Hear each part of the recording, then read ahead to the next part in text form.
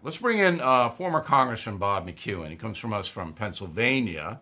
He is a former member of the House Intel Committee. That's Adam Schiff's committee, all right, who's driving this impeachment situation. How do you see this, Congressman? Well, Bill, I thoroughly understand your concern because you cannot believe that they're proceeding under these conditions with absolutely nothing. And this Lieutenant Colonel says that he felt that the president was bringing pressure. And so the truth is that in the conversation in which he said, as any businessman would, and as you mentioned in your book, Understanding Mr. Trump, the United States of Trump, that is that nobody's going to sign an invoice unless you want to see what you got. If I'm signing to pay for bricks, I want to know where the bricks are. And what he said was, before we send $391 million to somebody, I want to know who's getting it. And there was a lot of turmoil there. I was in Ukraine at the time.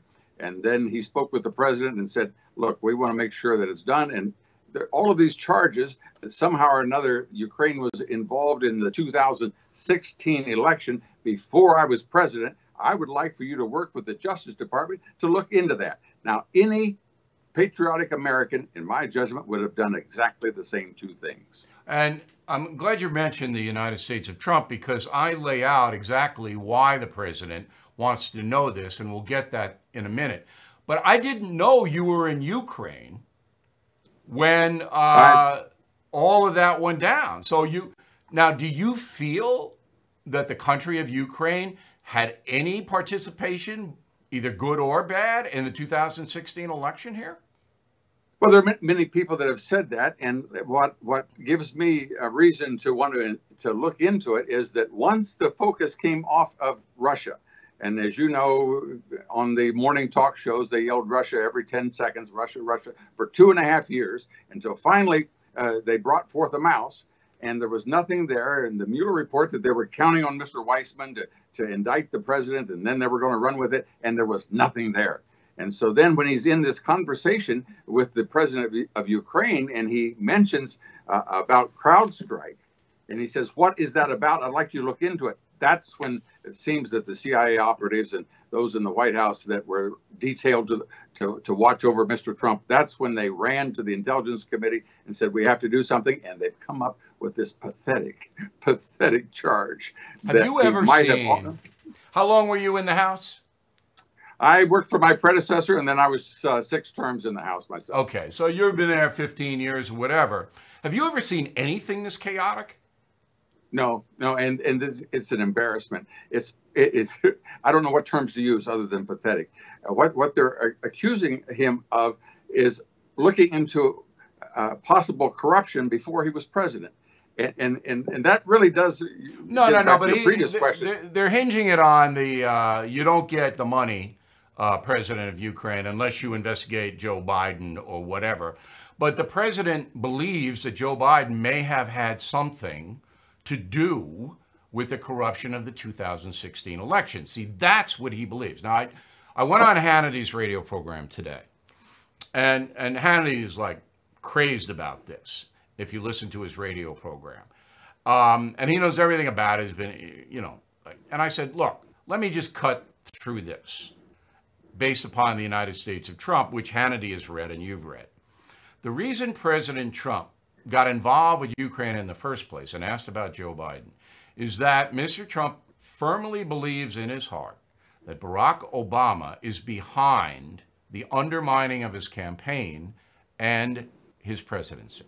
That's what Donald Trump believes. Now, that may not be true, but that's what the man believes, and he is obsessed, as I write in the United States of Trump, with getting information about his belief. And that's what this is all about, cutting through all the BS. What do you have to say? Well, if there was certainly he has reason to want to investigate that. And it's before he was president, so there wasn't anything that he could have done improperly. So the only question would have been, did he hold up the money? And as we know that he didn't. They got the money and they haven't done the investigation. So yeah, they got the money a few weeks after the call. And there wasn't any investigation formally launched. I mean, I'm sure there was an understanding. When you know Adam Schiff, right? I do to a degree. All right. I mean, he's We're not being into portrayed as conservatives and Republicans as just being the worst guy who ever walked the earth. Is he that Well, bad? anybody that can stand up and lie and say, I have information, I have ample evidence, and it's in plain sight that I have as head of the Intelligence Committee, I have information as to how the president colluded with the Russians. He said it over and over and over for a year and a half, and he has nothing. So Right. why Burbank That would hire was such a person is beyond me. a huge mistake. When you were on the Intelligence Committee, did you ever have any problem with Schiff? No, he wasn't on there. It's a short-term position because it's the nation's most valuable secrets, and it's usually the people that are the most respected. And He wasn't there when you were there. Okay.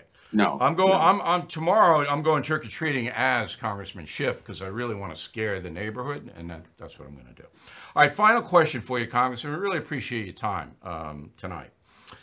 When you have a country as divided, and Ohio is a perfect example of that, as divided as the USA is now, rational thought and objective truth kind of flies out the window, does it not?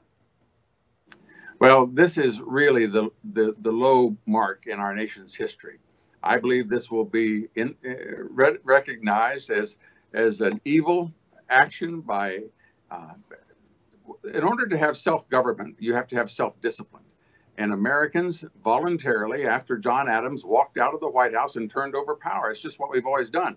These folks have determined they were going to take him out from the moment that he got elected. And they tried to work on to dissuade the Electoral College from voting for him. And they've tried every trick since. But this is so pathetic that it will go down. They will wear this, by the way. Those Democrats running for re-election next year will be the Do-Nothing Democrat Impeachment Congress. Well, it's going to be even worse than that. If the Justice Department comes out and shows there was criminal undermining of the Trump campaign and the Trump presidency, and people are arrested and indicted, Trump will win. Trump will win. Yes, and that's and I hope the Congress will probably win. In the spring. Congressman, again, can't thank you enough for helping us out today. We really appreciate it.